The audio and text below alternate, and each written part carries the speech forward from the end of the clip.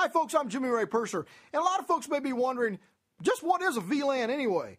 Well, a virtual LAN, a virtual local area network, is really a very cool way to configure up your network for basic roles and distribution of traffic. Now, we all know what a local area network is. It's kind of a big topology that everything plugs into and connects up. But how do we do that virtually? Well, your switch or your router will actually support a technology that lets you divide these ports virtually, and so that these ports cannot, so ports 1 and 2 on a switch can't talk to ports 3 and 4.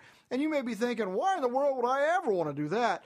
Well, this is a great way to segment people based upon different roles, because I may not want people in the engineering department accessing records in the human resource department, and I may not want people in the financial department to access records in the engineering department, and vice versa. You can look at how different boundaries could be divided, security or political or whatever the case may be. VLANs actually allow us to segment and divide this network up without having to add more equipment, build more onto the network. We just use the same equipment we got and we divide those networks up, and it works great. To make these ports talk, we actually have to route them across, and we have to physically know that they're actually talking to each other.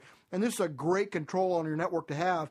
And many networks today are designed with a VLAN concept. My rule of thumb is, once your business gets above 300 users or 300 devices plugged in, you absolutely have to start using VLANs on your network. I recommend using them immediately, but that's a good rule of thumb. I'm Jimmy Ray Purser, and that's what VLANs are all about.